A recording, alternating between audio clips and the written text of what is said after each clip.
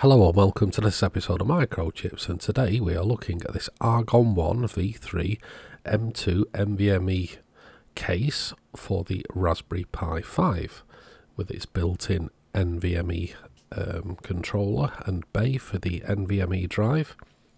It's not like the previous Gen 1 that used the M2 SATA. This is pure PCIe, so let's have a look at it. So in the box we have a little instruction manual on how to assemble this unit. It all seems to be very concise, and the link to the software to control the fans. So we'll put that on later on. So let's have a look at the actual Argon ONE case. So it's in the same style as the previous one, just a slightly different colour on the top.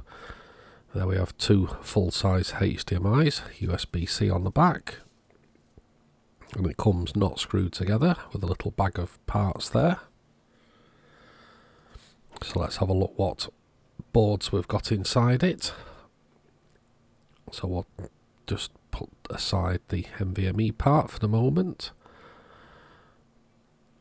So as with the previous generation of this drive, there's a expansion board that converts the micro HDMIs to full-size HDMI. There's our USB-C, and those plug in to the side of the Raspberry Pi, which is very nice. And on the top board we have our fan, which is controllable from the Pi itself. There's a DAC port if you want to use the headphones. There's an infrared if you want to use the Argon infrared. There's also a jumper, so it disables the power switch and puts it always on should you wish. And we've got the two parts where we put our heat sinks for the SoC and the power.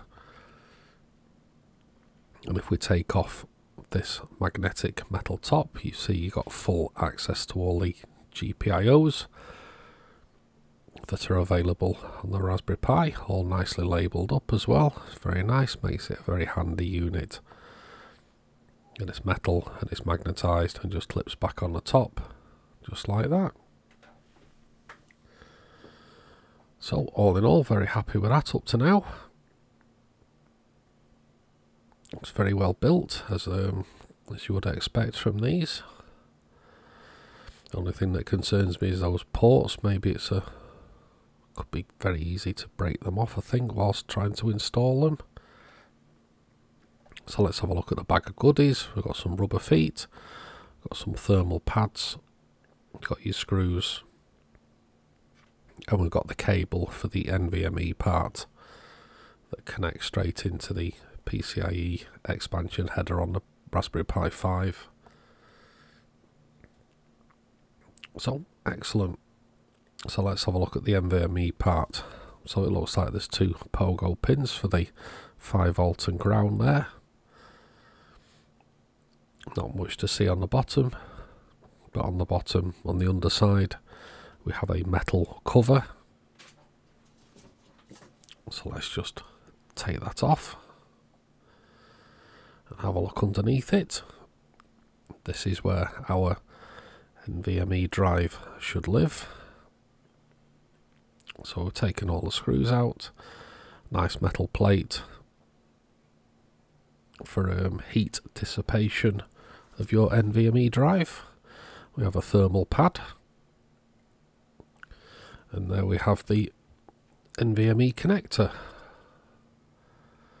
So it's not the SATA keyed, it's NVMe keyed, and you can see there's separate screw holes for the lengths of the drives that you can put in. I'm going to be fitting a 2280 drive in this, but there's provisions for different sizes. And there's a screw that holds it into place. So this will be my drive when we finally do the installation. And as you can see, it fits in nicely. You fold it down and then you screw it into place, and then you put the heat material on, and jobs are good. So there's our Raspberry Pi 5 that we will be using. It's a Raspberry Pi 5 and the 8GB version, which I'm going to be installing into this case with all its rest of its little pieces. So if you want to see that video, stay tuned for part 2, where we actually put this together and give it a test and see how easy it is to get an operating system actually onto the NVMe drive. So as you can see, I've got an official Raspberry Pi power supply as well.